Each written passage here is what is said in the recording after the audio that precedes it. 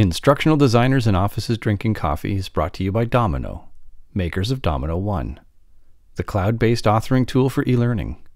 Learn how your team can work together better at dominKnow.com. Now, here's this week's episode.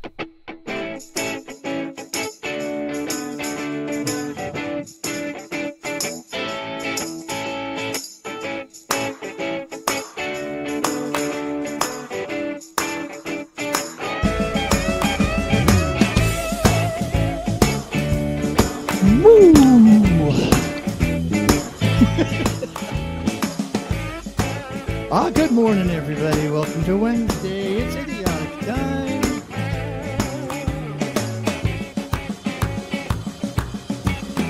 Just need one more sip of coffee before we get going on this. I haven't even had a chance to check the weather yet. How's the weather going everywhere? You know what? Everybody's got some today. The weather has weather. Is evenly distributed. What's that William Gibson quote? The future is here. It's just not equally distributed. So. Yes. Anyway, since we were dropping names of authors. Right, before. Yeah. Got the author name triggers going. Exactly. Hey, Janet, good to see fellow Zoni dropping into the chat today. Does everybody in Chandler, Arizona have to say, I'm from Chandler, Arizona? Is that how it works? I don't think so, but I don't. That's a good one. But that's what goes through my brain. I'm sorry, gang. I am sorry. So Kevin's in the south of France, which feels, I think that feels like kind of flaunting it, maybe, you know? Oh, wow. Yeah. I thought we had a rule, like if you were in a really cool place, you're not allowed to share your weather. Exactly. Don't tell us. No, that's okay. We love to hear from you all. No, it's very fabulous. It is very absolutely cool. It always reminds us how global we are. Joseph is noting that there's no weather on Mars, and I'm wondering, are you speaking from Mars, Joseph? From experience, right? I think if Joseph is here from Mars, then that's probably the furthest away. I think. Now we're well, you know what? Not just global. I actually grew up outside of Mars. Oh, very cool. Yeah, Mars, Pennsylvania is actually north of where I grew up. Yeah, it's a place. It's a thing. But it's not named after the planet. Oh. Apparently. It's apparently named after the candy. I was going to say the candy bar. Right. Hershey. You would have thought. Yeah. No kidding. Indeed. Well, hey, Chris, who is this random person chatting with us today? Well, we already know where he grew up. But folks, let's find out what Karl Kapp has been doing more recently since living in Mars. Karl, you've been with us a few times here on Idiotic, but go ahead and share your biography with folks. I have been here, but somehow I keep coming back. So no, what the heck? My day job, I tell people, is I'm a professor of instructional design and technology at formerly Bloomsburg University. We've merged with some of our sister universities, so now we're Commonwealth University. They spent a lot of time thinking of that name. Pennsylvania apparently is a Commonwealth, but we're the Bloomsburg campus. But I teach graduate students how to design, deliver, and develop online instruction. And then kind of my other, I have several other hats, but one of them is I teach and talk about and create courses on the topic of games and gamification for learning. So I've been studying that for quite some time and trying to help people understand intelligent use of those tools and how they can be leveraged to make learning a little bit better, a little bit more interactive, a little bit more engaging. I have a bunch of LinkedIn Learning courses if anybody is on LinkedIn Learning. Most organizations have it for free, so you can check out the LinkedIn Learning courses on gamification for free. And I'm working on another LinkedIn Learning course, this one on interactive learning. So I'm looking forward to that one. Yeah, so that's kind of it. Is that good? That's tremendous. I'm wondering, first of all, do you sleep? Because like how do you jam all of that in one? I'm feeling like a slacker now. Holy. The hardest working man in L&D, ladies and gentlemen. Yeah, well, I tell people between 3 and 4 every morning I'm wide open. So. Well, then thanks for bumping that time slot up for us today. So thanks for having me. No, excited to be fabulous. Here. So we are talking gamification today, but I think we're kind of like looking at things that, well, as the subtitle of the session says, what worked, what didn't, what's next. I mean, we've had gamification has been around for a bit. It's been the subject of, conference sessions, et cetera, for, I don't know, 5-7 years, probably, like, the level of prominence that kind of a thing. So, we've got some real world experience in that space now. And are you thinking, it's time for a rethink, or are we thinking fine tweaking or well, so it's interesting. So the one thing that I think that we really need to examine, so a lot of people jumped on gamification and said, we need to make it a game. We need to have cute characters. We need to have, pieces moving on a virtual board. We need to have points. We need to have but that is, to me, a very superficial version of gamification and kind of where it started, because what we really need to think about is we need to think about the techniques. So what are the concepts that motivate humans, right? One is progress. So by putting in something like a progress bar, which doesn't look like a game, doesn't feel like a game, but helps motivate people, those are the things that people are going to, when I see people talk about learning experienced designers versus instructional designers, which is a whole other conversation. But one of the things, if you're going to, no matter what you are, if you're going to develop for an experience, we should think about these techniques, not making it more like a game, but integrating the techniques like progress bars, virtuous loops,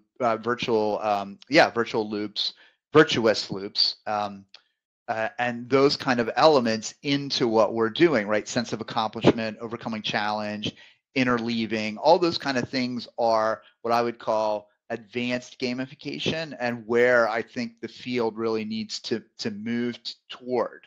So we need to really think about how we leverage smart design principles, and games just happen to use them like first or all the time, but they're not exclusive to games at all.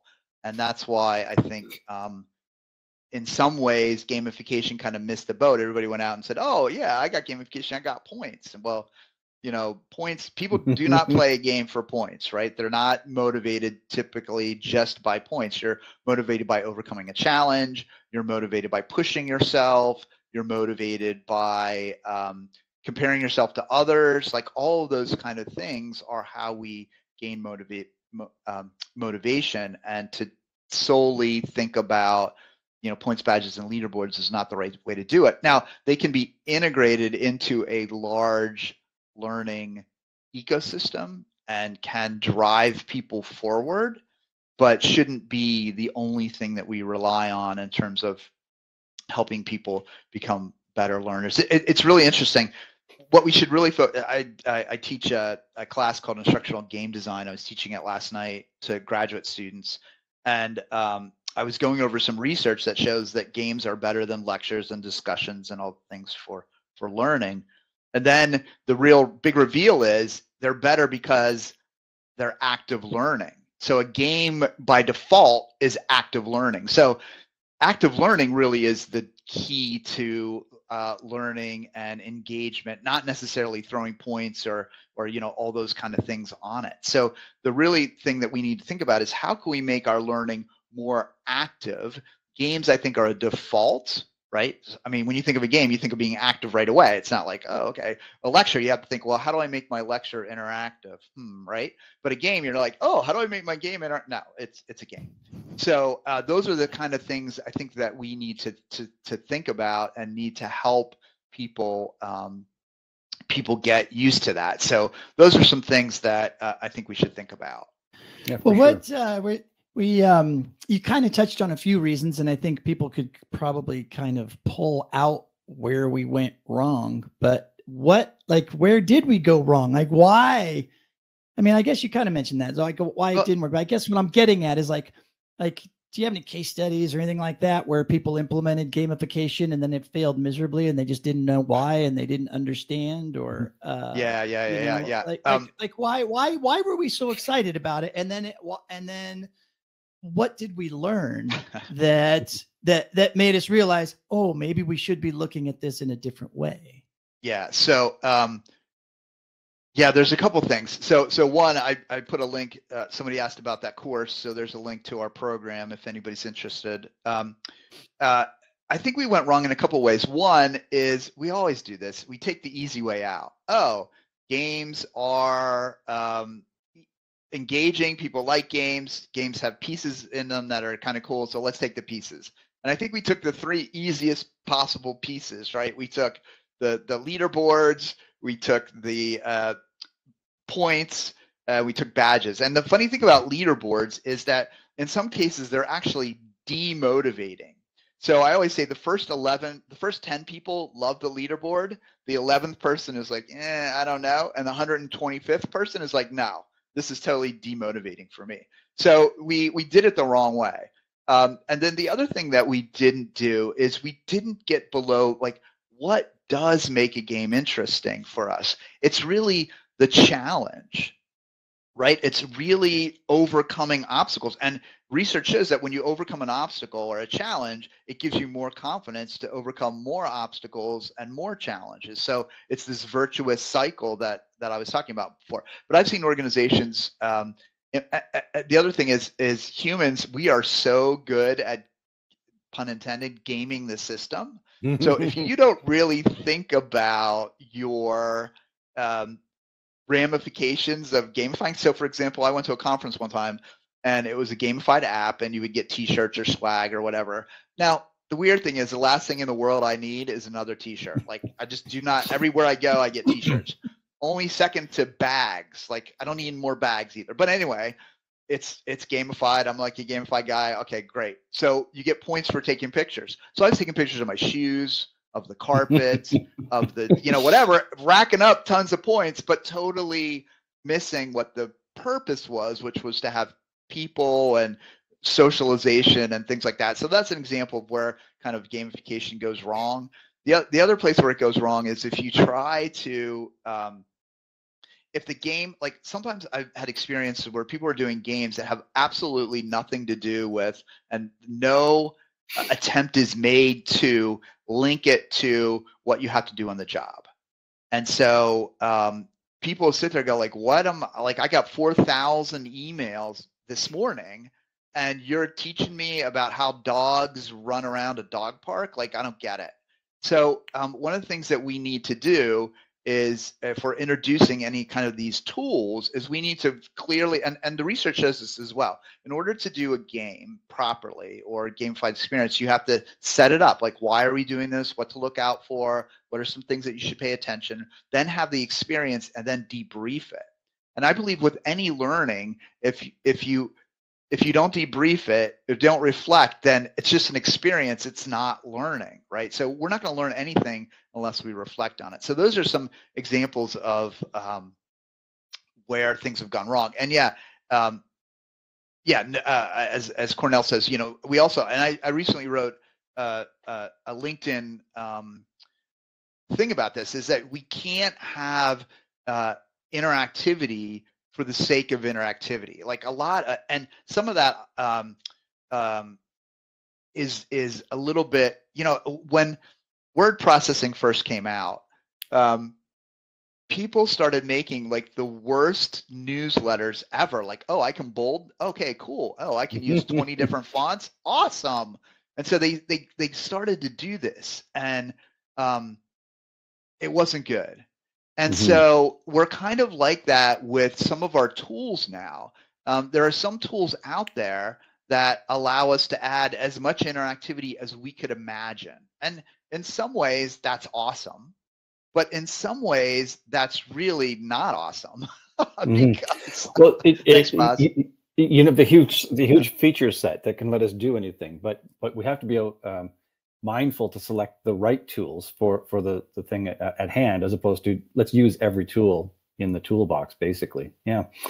I'm thinking about a project, one of my early project here at Domino. We were working with a financial organization. They were, and it was a very scenario-based project. You were learning to ask open-ended questions as part of your client, get to know your client kind of process.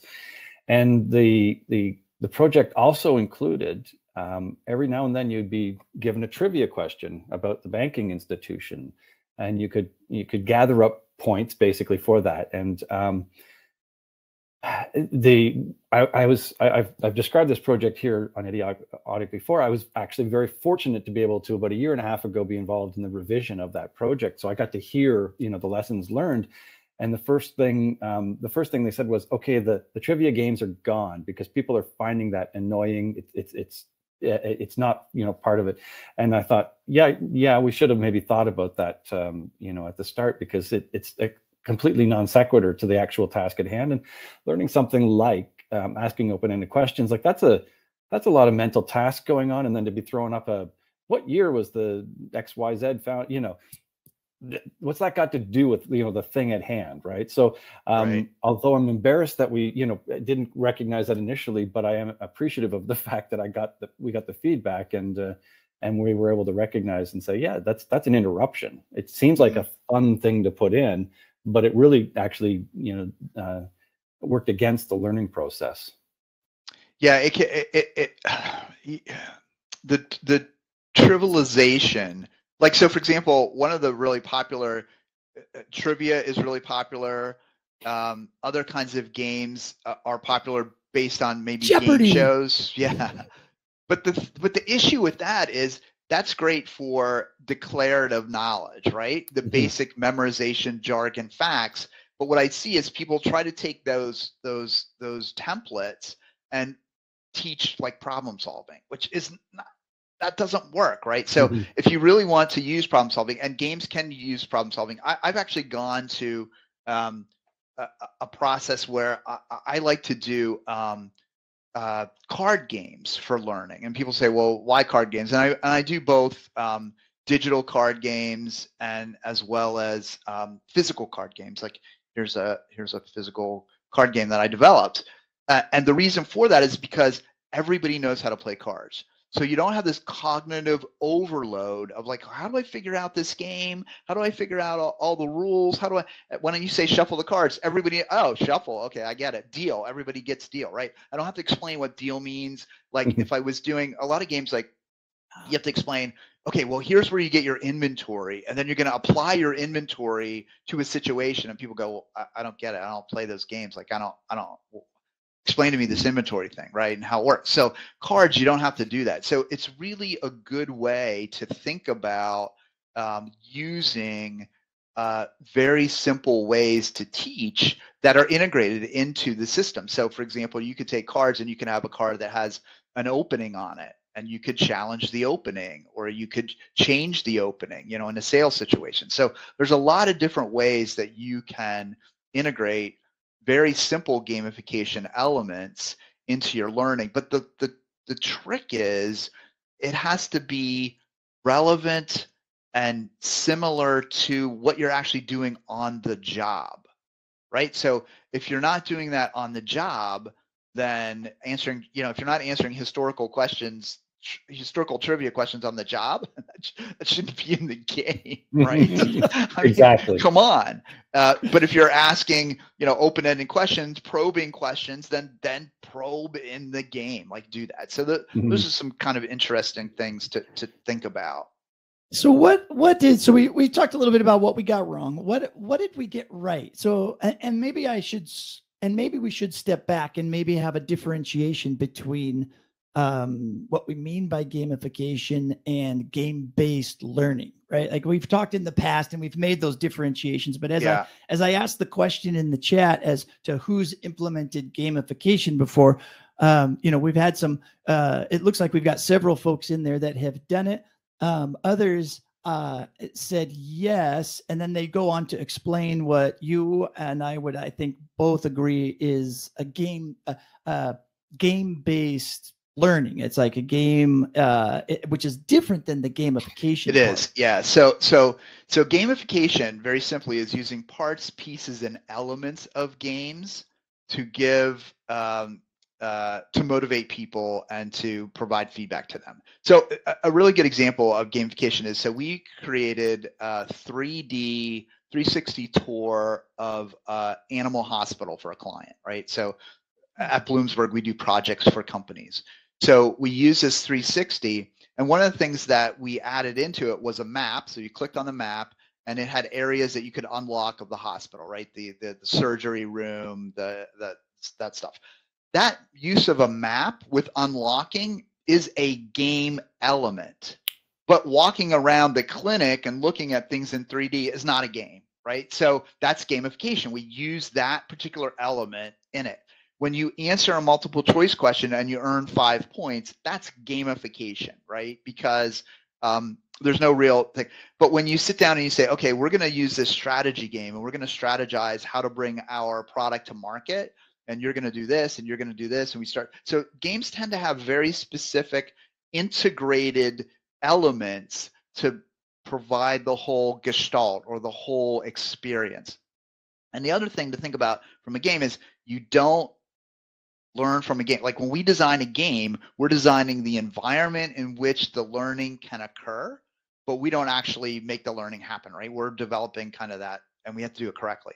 In gamification, we're kind of saying, look, here's what you need to do to earn these points. Here's specifically what you need to answer. So it's a very specific targeted element. It's often on the continuum. I say, the continuum is, if you have a child and you say, hey, I'll give you 5 points if you go get the mail, right? That's a form of gamification.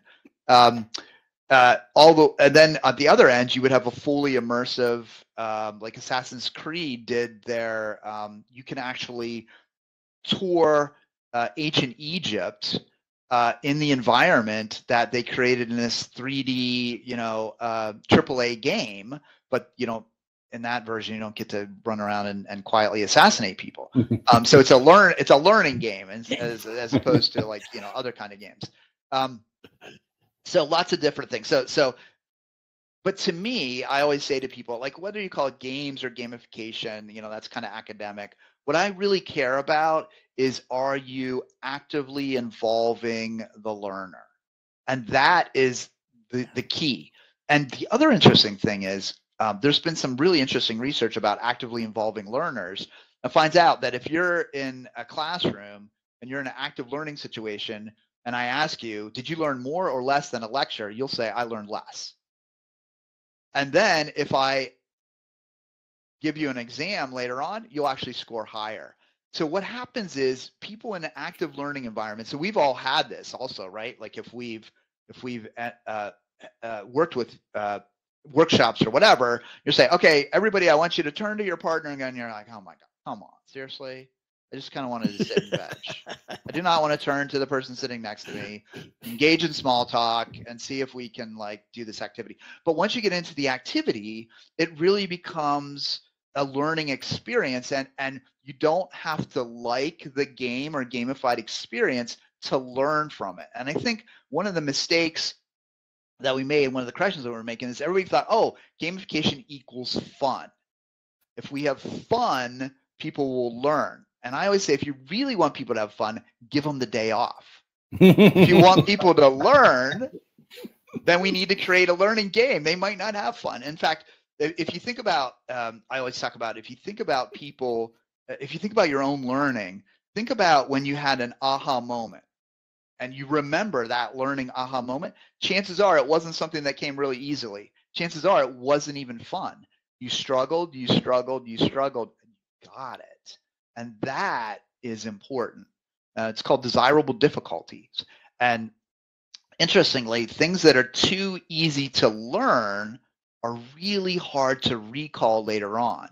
So if we struggle a little bit to learn something, it becomes much better for us to recall that information. And so I think one of the things that we're learning is to add a little bit of struggle, add a little bit of challenge, add a little bit of uncertainty into the situation, and people will then remember and apply it later. They'll be uncomfortable the whole time. They won't like it. You'll get bad level 1 evaluations, like, what is this idiot doing? Can't you just lecture to me?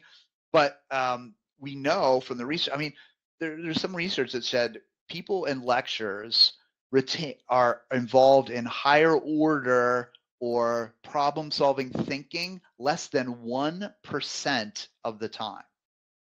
So if you want problem solving and higher order thinking, which I would argue many organizations do not want people to do, but if you do have an organization that you want that to happen, lecturing is not the right way, right? What we want, and when I say that, is what most organizations want is you to follow procedures that are already developed and don't deviate from those procedures. So here's the memorization of those procedures. Now they'll tell you we want people to problem solve, but as soon as you problem solve, they'll be like, oh, no, that's against the procedure. You can't do. How did you make that? So we need to think about, you know, where we fit into this kind of thing. But that's really where I think gamification is. I hope it's headed, and I hope it's going in that direction. Well, before we get to the future type stuff, one thing I did want to do, and I hope I'm not throwing you a curveball here, but I want to level it up a little bit and see, because we've talked kind of academically and to instructional designers, and everybody in the chat is obviously really getting it. But a lot of times when we're talking to executives, and I know the cool thing about your program is that you work with companies, and so you know what leaders want and what they're looking for when they say, hey, it'd be really great if your students could come and build us this program to solve XYZ problem, or however, you know, it occurs.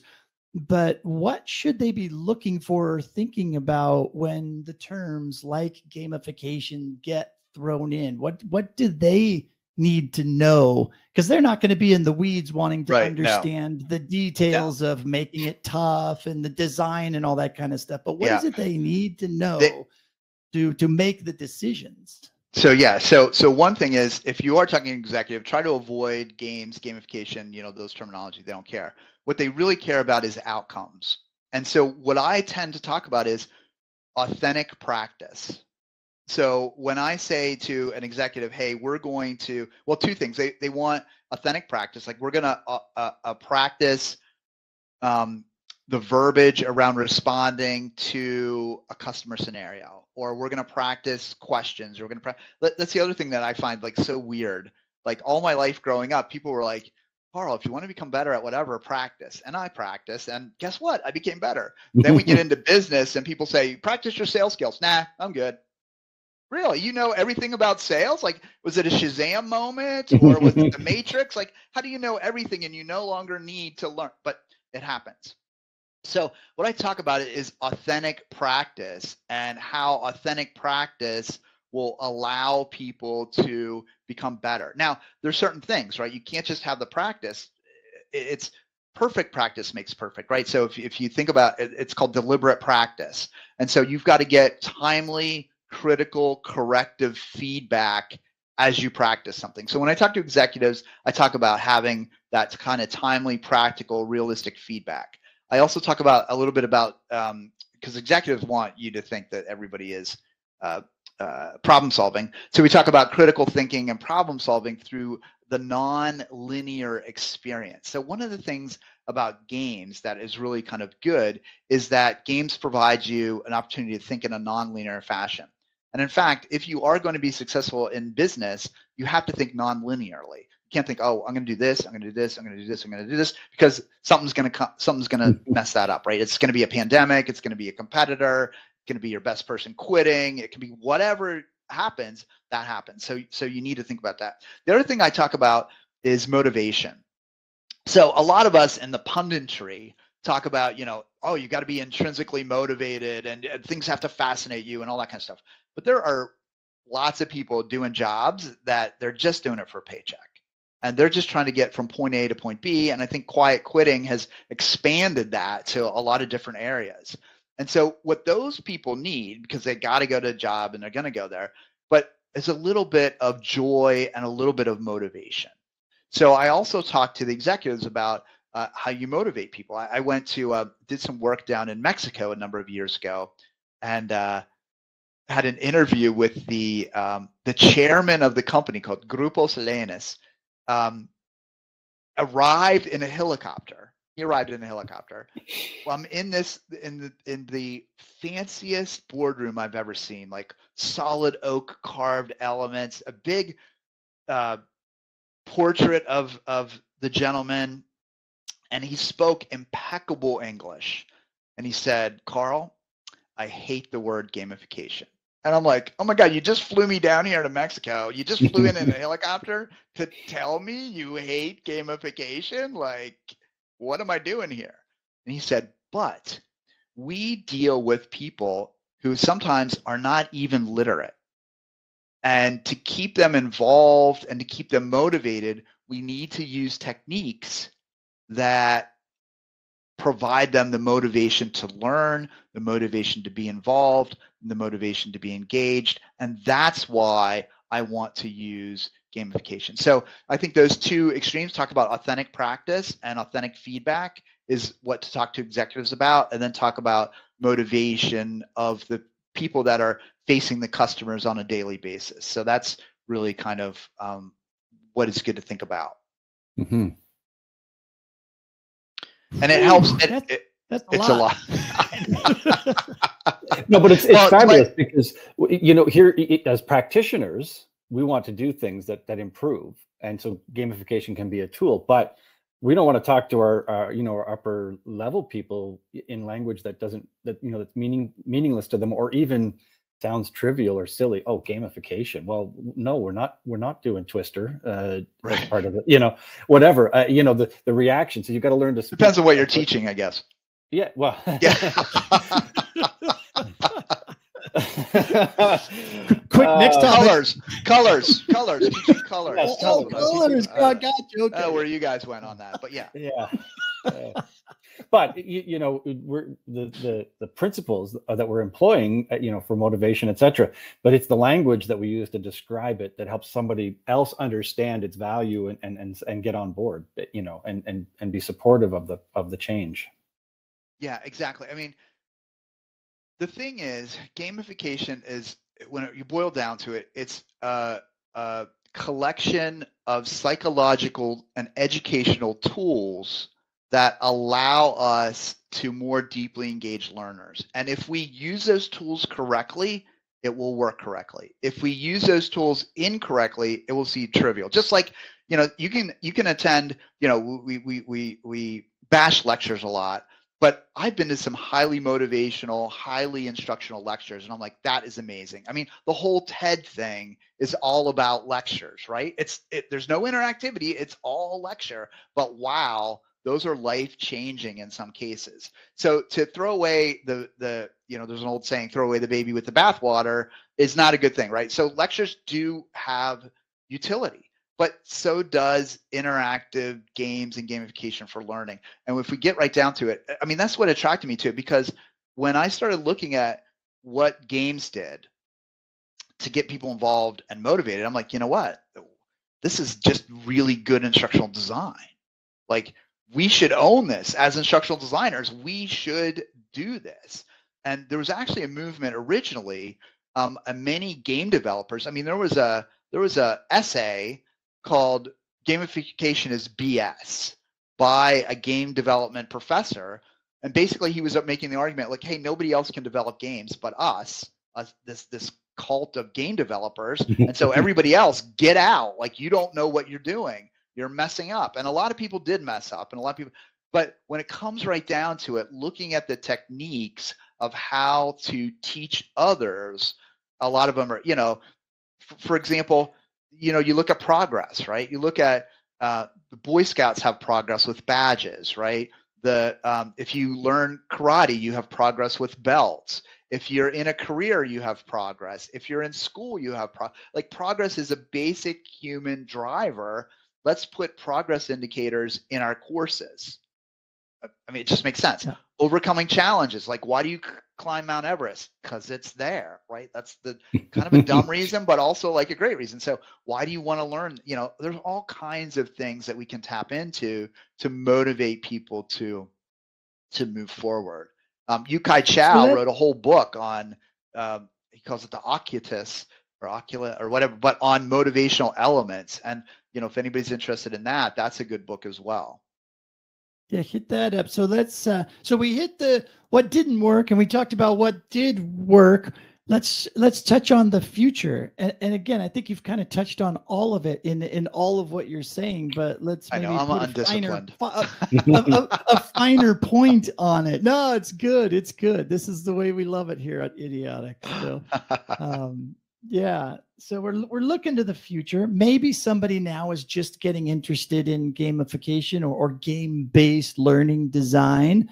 You know, what should they be looking at as we go forward? Yeah, that's a great thing. So one, I have a whole series on YouTube called the Unofficial Unauthorized History of Learning Games. Oh, so it's awesome too, by the way. I have a lot of fun with that. So I look at learning games and then I try to apply the lessons from those games. So we talk about war games, first person to develop a corporate game. I'm working on one right now on Candyland. It's not out yet, but it's going to be in there soon. My first piece of advice to everyone, like I've done workshops for years, and I actually had a workshop. One woman came into me and said, actually more than one person came into me and said, I don't like games. I'm like, okay, well, you're in a game design workshop, so like, what are you doing here? And she's like, well, my boss made me come in here. I'm like, really? This is going to be fun. You're going to be a treat. You're going to be a treat. I can't. Would you like to sit up front? So the real trick or real secret is to play lots of games. And the reason for that is because just like if you want to write a novel, you have to understand the literacy, right? You have to know kind of what nouns mean and how to use adjectives and, you know, sentence structure and all that kind of stuff. When you create a game, you've got to know, like, okay, what is shredding in terms of a card game? Okay, what does it mean to provide a balanced learning environment? Where does uncertainty come into play? So all those are a sense of literacy of games. So I always tell people that you have to play games, and not just games you like. Like if you play the same games that you like over and over and over again, then you're going to create those kind of games. So if the only game you've ever played is Monopoly, you're going to create Monopoly games. And you know what? There's not really that good Monopoly. So you want to play other kind of games, but not just like European board games. Cooperative games are great. Game like Forbidden Island, the game like Catan, the game like Pandemic, like all of those are really good games to play. I play a game called The Grizzled, which is a World War I cooperative game. So it's really kind of just play different games, but then also play different games on your phone. There's a really cool game called Rain, which is really neat, which is just takes branching, but with cards, and you make it's just binary decision, boom, boom, boom, boom, boom, boom. It's really kind of an interesting game. So there are lots of different types of games that you should play. So if you want to get involved, get games. Second is, today it was really funny. I saw a comment. Someone had just read the Gamification of Learning and Instruction book that I wrote, the white cover, and somebody wrote, "Oh, this book is so old. Welcome to the field." And then someone else wrote, "Timeless classic." So, you know, take it for what you want. If you don't like me, it's really all old in perspective. It's all in perspective. But that will give you a good sense of like what it. I have a white book, a black book. I have a so the white book is. You have a blue book too. I have a blue book. I have a couple of books. Let me see if I can grab my book here. Visual aids. So this is the white book. So if you want to know the history and tenets behind gamification, this is the book. If you want to then start applying, my whole roof is coming in. If you want to start applying it, the black book works really well. That's the one that's kind of a 30,000 foot level, but it's not step by step. If you want to do step by step, I only have this book in Portuguese. I don't have the English book. So there is an English version. It's called Play to Learn, but this is Portuguese. So that's me. Play to Learn in Portuguese. You're the first idiotic guest, 200 plus episodes. You're the first idiotic guest to say, I only have this book in Portuguese. That's a first time here. Yeah. Well, yeah, that's awesome. So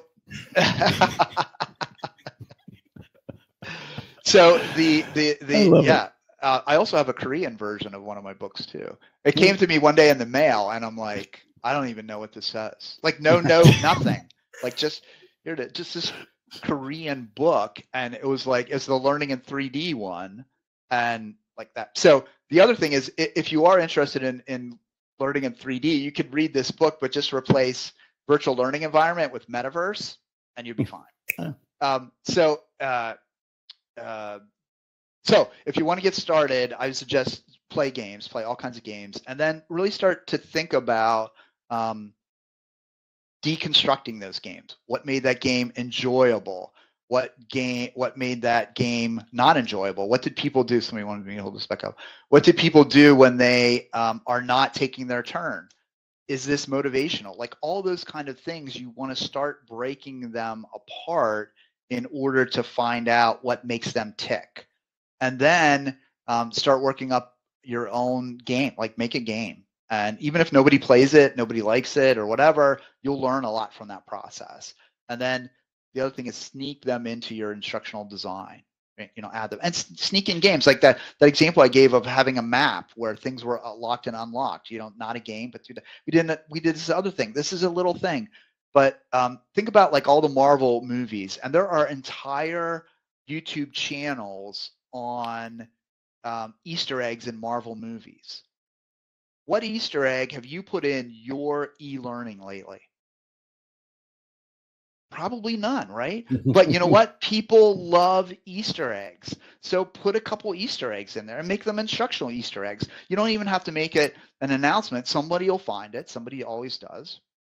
And then they'll spread that information. And if it's a learning event, all the better, right? So taking some of these elements that we've, that we relegate to entertainment or to games and sprinkling them into what we're doing just makes it more interesting. And it's not like people argue all the time, like, oh, the games are frivolous or games are a waste of time or people don't want to do that or whatever.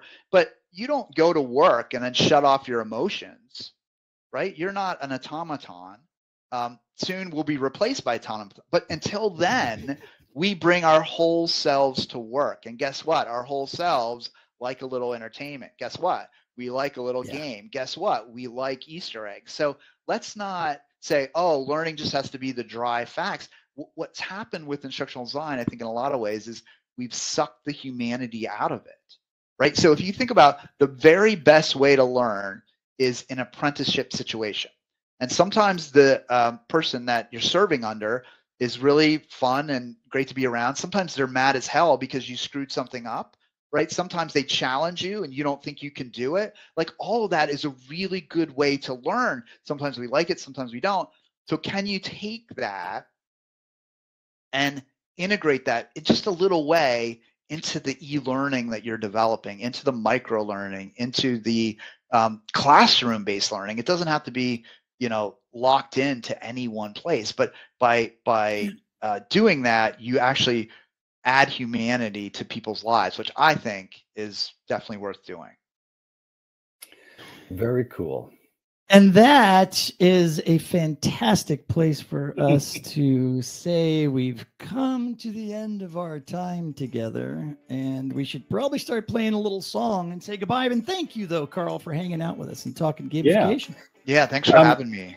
Karl, take a second and drop, contacts and all those kinds of things into the chat. Yeah, I'll put the LinkedIn in there. Know where to find you, check on that, and my website. Folks, we would be remiss if we did not mention and remind you that what we get to do here on Idiotic, Instructional Designers in Offices Drinking Coffee, is brought to you by dominKnow Learning Systems, the makers of dominKnow 1.